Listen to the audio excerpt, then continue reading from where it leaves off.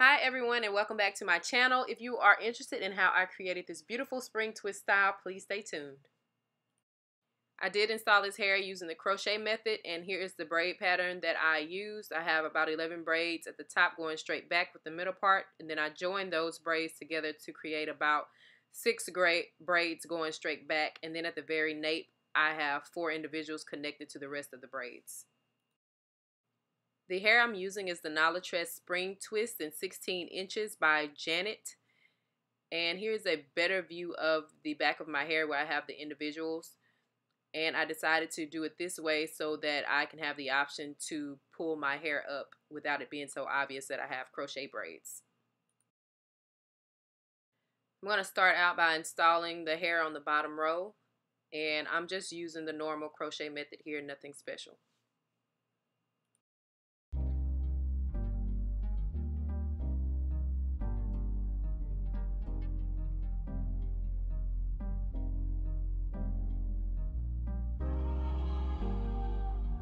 Alright, now that I'm done with the back row, I'm going to pull it up, and as you can see, it gives the illusion of individual braids when it's actually crochet braids.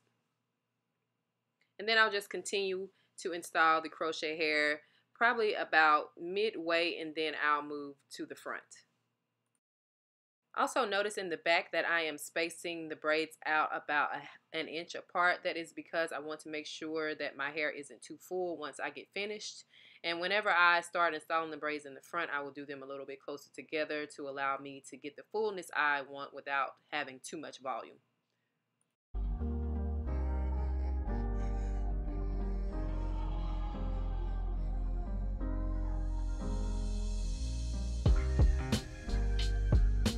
So for the back, this is going to be my stopping point for now. I'm going to go ahead and move to the front, and then once I finish the front, I'll go in and fill in spaces as needed.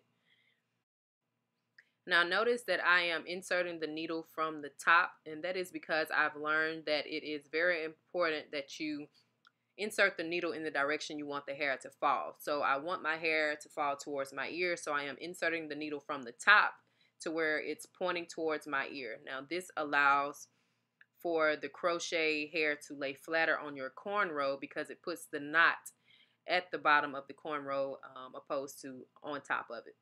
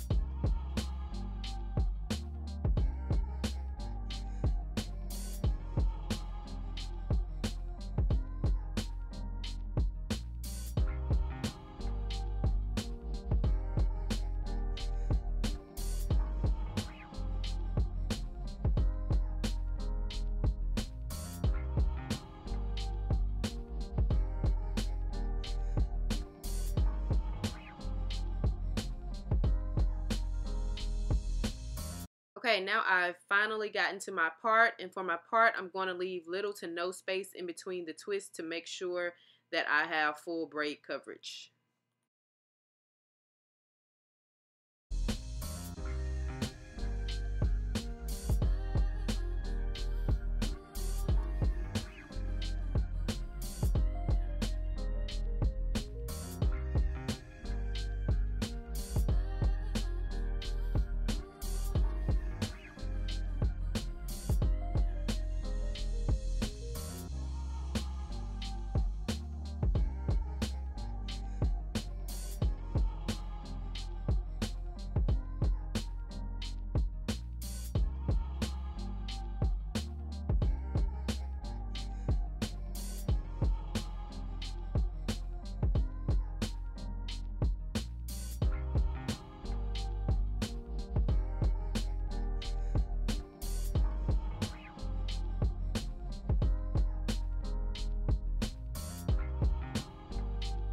Alright, I am finally completely done with the top, and I'm going to turn around so that you can see that the area that I did not fill in the back is now mostly covered.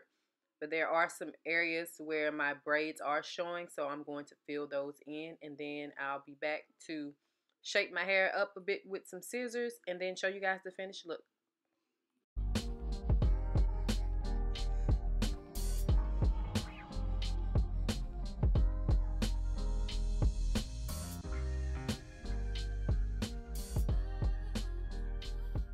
And this is the final look. It came out really, really cute.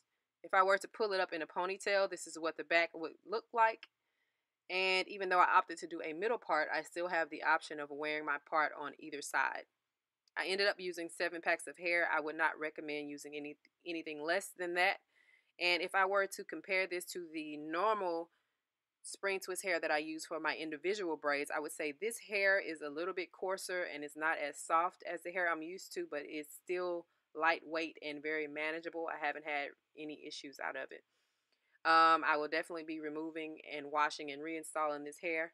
And that's about it, guys. I hope you guys enjoyed this video. I will leave more details down below, and please don't hesitate to leave any questions and comments. See you next time.